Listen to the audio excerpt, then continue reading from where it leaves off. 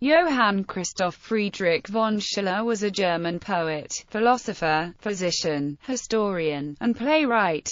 During the last 17 years of his life, Schiller struck up a productive, if complicated, friendship with the already famous and influential Johann Wolfgang von Goethe. They frequently discussed issues concerning aesthetics, and Schiller encouraged Goethe to finish works he left as sketches. This relationship and these discussions led to a period now referred to as Weimar Classicism. They also worked together on ʻŌĆ£ʒīnion, a collection of short satirical poems in which both Schiller and Goethe challenge opponents to their philosophical vision. Early life and career. Friedrich Schiller was born on 10 November 1759, in Marbach, Württemberg, as the only son of military doctor Johann Caspar Schiller and Elisabeth Dorothea Weiss. Schiller grew up in a very religious family and spent much of his youth studying the Bible, which would later influence his writing for the theatre. They also had 5 daughters. His father was away in the 7 Years' War when Friedrich was born. He was named after King Frederick the Great, but he was called Fritz by nearly everyone. Caspar Schiller was rarely home during the war, but he did manage to visit the family once in a while. His wife and children also visited him occasionally wherever he happened to be stationed. When the war ended in 1763, Schiller's father became a recruiting officer and was stationed in Schwäbisch Gmünd. The family moved with him. Due to the high cost of living, especially the rent, the family moved to nearby Lorch. Although the family was happy in Lorch, Schiller's father found his work unsatisfying. He sometimes took his son with him. In Lorch, Schiller received his primary education. The quality of the lessons was fairly bad, and Friedrich regularly cut class with his older sister. Because his parents wanted Schiller to become a pastor, they had the pastor of the village instruct the boy in Latin and Greek. Pastor Moser was a good teacher, and later Schiller named the cleric in his first play Die Raube after him. As a boy, Schiller was excited by the idea of becoming a cleric and often put on black robes and pretended to preach. In 1766, the family left Lorch for the Duke of Württemberg's principal residence, Ludwigsburg. Schiller's father had not been paid for 3 years, and the family had been living on their savings but could no longer afford to do so. So Caspar Schiller took an assignment to the garrison in Ludwigsburg. There the Schiller boy came to the attention of Karl Eugen, Duke of Württemberg. He entered the Karlsschule Stuttgart in 1773, where he eventually studied medicine. During most of his short life, he suffered from illnesses that he tried to cure himself. While at the Karlsschule, Schiller read Rousseau and Goethe and discussed classical ideals with his classmates. At school, he wrote his first play, The Robbers, which dramatizes the conflict between 2 aristocratic brothers. The elder, Karl Mohr, leads a group of rebellious students into the Bohemian forest where they become Robin Hood-like bandits, while Franz Mohr, the younger brother, schemes to inherit his father's considerable estate. The play's critique of social corruption and its affirmation of proto-revolutionary Republican ideals astounded its original audience. Schiller became an overnight sensation. Later, Schiller would be made an honorary member of the French Republic because of this play. The play was inspired by Leisewitz's earlier play Julius of Tarent, a favorite of the young Schiller. In 1780, he obtained a post as regimental doctor in Stuttgart, a job he disliked. In order to attend the first performance of The Robbers in Mannheim, Schiller left his regiment without permission. As a result, he was arrested, sentenced to 14 days of imprisonment, and forbidden by Karl Eugen from publishing any further works. He fled Stuttgart in 1782, going via Frankfurt, Mannheim, Leipzig, and Dresden to Weimar. Along this journey he had an affair with an army officer's wife, Charlotte von Kalb. She was at the center of an intellectual circle, and she was known for her cleverness and instability. Schiller needed help to extricate himself from his family and friends. Schiller settled in Weimar in 1787. In 1789, he was appointed professor of history and philosophy in Jena, where he wrote only historical works. Marriage and family. On the 22nd of February 1790, Schiller married Charlotte von Lengefeld. 2 sons and 2 daughters were born between 1793 and 1804. The last living descendant of Schiller was a grandchild of Emily, Baron Alexander von Gleichen-Russwurm, who died at Baden-Baden, Germany, in 1947. Weimar and later career. Schiller returned with his family to Weimar from Jena in 1799. Goethe convinced him to return to playwriting. He and Goethe founded the Weimar Theatre, which became the leading theatre in Germany. Their collaboration helped lead to a renaissance of drama in Germany. For his achievements, Schiller was ennobled in 1802 by the Duke of Saxe-Weimar, adding the nobiliary particle von to his name. He remained in Weimar, Saxe-Weimar until his death at 45 from tuberculosis in 1805. Legacy and honors. The first significant biography of Schiller was by his sister-in-law, Caroline von Wolzogen, in 1830. The coffin containing what was purportedly Schiller's skeleton was brought in 1827 into the Weimar Fersengruft,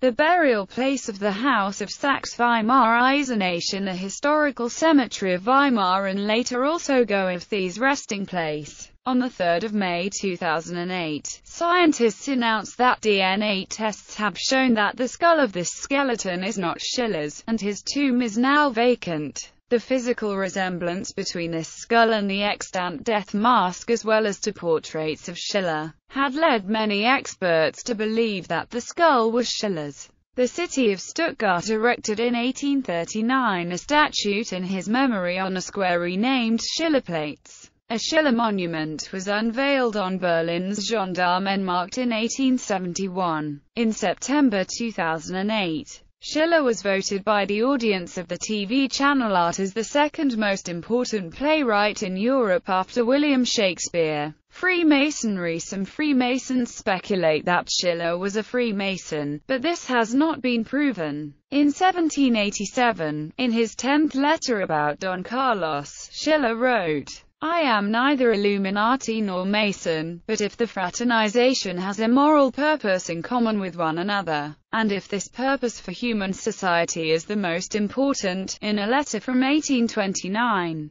2 Freemasons from Rudolstadt complain about the dissolving of their lodge Gunther Zumsterhand and Lowen that was honored by the initiation of Schiller. According to Schiller's great-grandson Alexander von Gleichen-Russwurm, Schiller was brought to the lodge by Wilhelm Heinrich Karl von Gleichen-Russwurm. No membership document has been found. Writing. Philosophical papers. Schiller wrote many philosophical papers on ethics and aesthetics. He synthesized the thought of Immanuel Kant with the thought of the German idealist philosopher, Karl Leonhard Reinhold. He elaborated Christoph Martin Wieland's concept of Die Skoned Seele, a human being whose emotions have been educated by reason, so that Pflicht und Neigung are no longer in conflict with one another. Thus beauty, for Schiller, is not merely an aesthetic experience, but a moral one as well. The good is the beautiful. His philosophical work was also particularly concerned with the question of human freedom, a preoccupation which also guided his historical researches, such as the 30 Years' War and the Dutch Revolt, and then found its way as well into his dramas. Schiller wrote 2 important essays on the question of the sublime, entitled Vom Erhabenen and Über das Erhabene. These essays address one aspect of human freedom, the ability to defy one's animal instincts,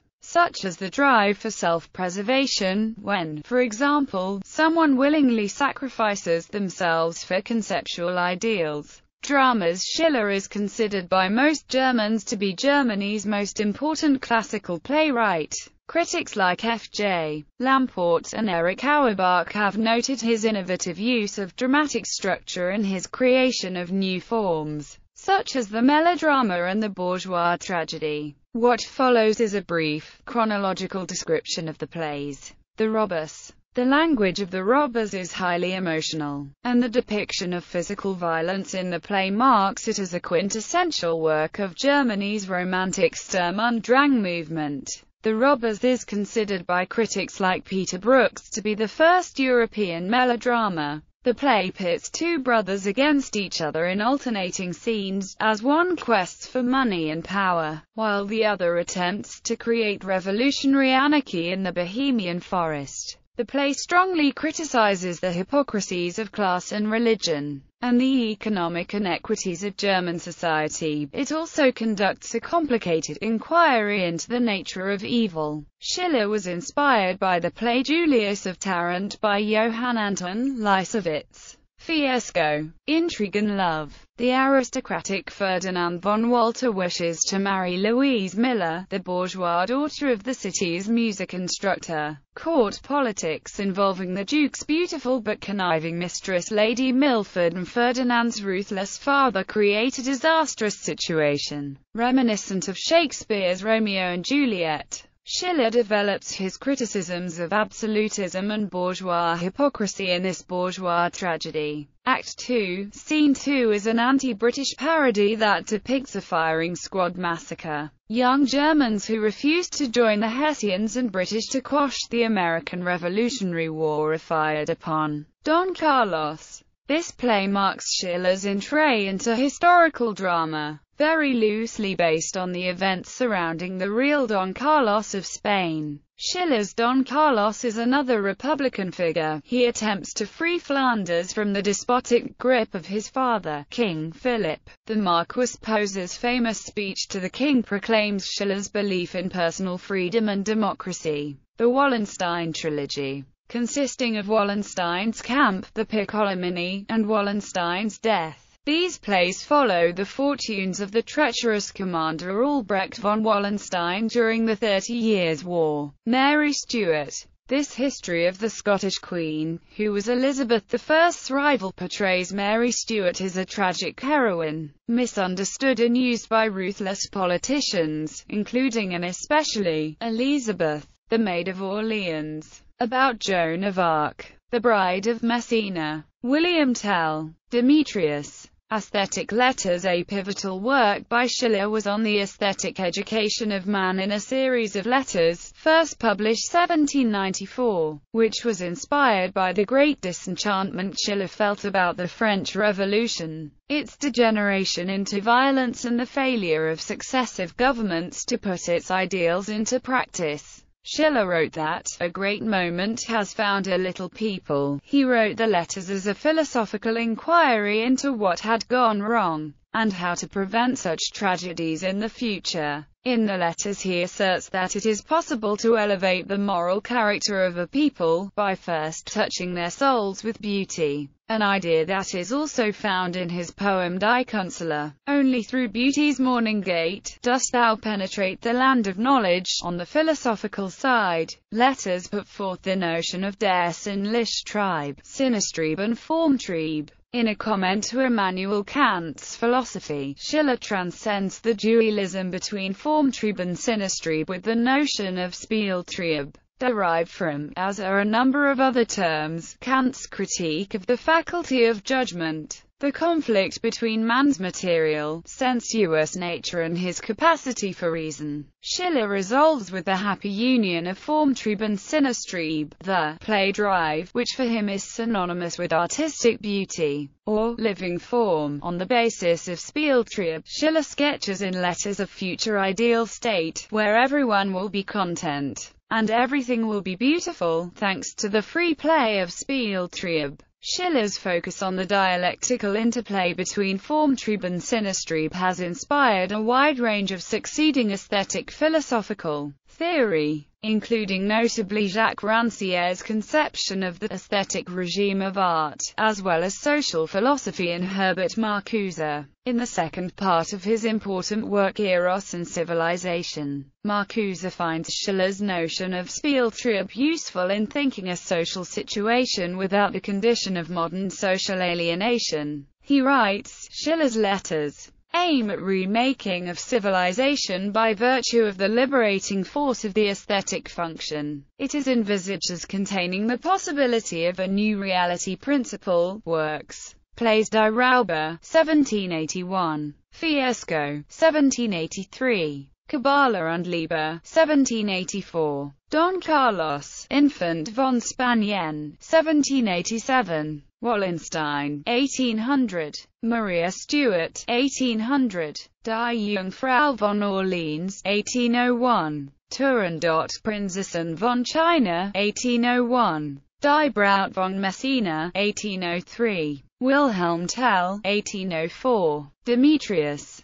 Historisgeschichte des Abfalls der Vereinigten Niederlande von der Spanischen Regierung, or the Revolt of the Netherlands, Geschichte des Dreißigjährigen Kriegs, or a History of the 30 Years' War, über Völkerwanderung, Kreuzzüge und Mittelalter, or on the barbarian invasions, Crusaders and Middle Ages. Translations: Euripides, Iphigenia in Aulis, William Shakespeare, Macbeth, Jean Racine, Phèdre, Carlo Gozzi, Turandot, 1801, Prose der Geisterseher, or the Ghost Seer, über die Ästhetische des Menschen in einer Reihe von Briefen, 1794, Der Verbrecher aus Valor Herrera, 1786. Poems and Die Freude became the basis for the fourth movement of Beethoven's Ninth Symphony. Der Taucher, Die Kraniche des Ibekus, Der Ring des Polycrates, Die Bürgschaft, Das Lied von der Glocke, Das verschleierte Bild Zeus, Der Handschuh, Nanny. Quotations: Respect the dreams of thy youth. Mit der Dummheit kämpfen Gottes selbst vergebens, which means, against stupidity the gods themselves contend in vain. Deeper meaning resides in the fairy tales told to me in my childhood than in any truth that is taught in life. Eine Grenze hat die Tyrannenmacht, which means, a tyrant's power has a limit. The voice of the majority is no proof of justice. It is not flesh and blood but the heart which makes us fathers and sons. Live with your century but do not be its creature. Musical settings. Ludwig van Beethoven said that a great poem is more difficult to set to music than a merely good one because the composer must rise higher than the poet, who can do that in the case of Schiller. In this respect Goethe is much easier, wrote Beethoven. There are relatively few famous musical settings of Schiller's poems. Two notable exceptions are Beethoven's setting of Und die Freude in the final movement of his Ninth Symphony, and Johannes Brahms' choral setting of Nanny. In addition, several poems were set by Franz Schubert as leader, such as Die Bürgschaft, mostly for voice and piano. In 2005, Graham Waterhouse set Der Handschuh for cello and speaking voice. The Italian composer Giuseppe Verdi admired Schiller greatly and adapted several of his stage plays for his operas. I Masnadieri is based on The Robbers, Giovanna d'Arco on The Maid of Orleans, Louisa Miller on Intrigue and Love, La Forza del Destino is based partly on Wallenstein, and Don Carlos on the play of the same title. Donizetti's Maria Stuarda is based on Mary Stuart, and Rossini's Guillaume Tell is an adaptation of William Tell. Nicola Vaccai's Giovanna d'Arco is based on The Maid of Orleans and his La Sposa di Messina on The Bride of Messina. Tchaikovsky's 1881 opera The Maid of Orleans is partly based on Schiller's work. The 20th century composer Gisela Kleber adapted The Robbers for his first opera of the same name, which premiered in 1957. Schiller's Burial, a poem written about the poet's burial. Two dim and paltry torches that the raging storm and rain at any moment threaten to put out.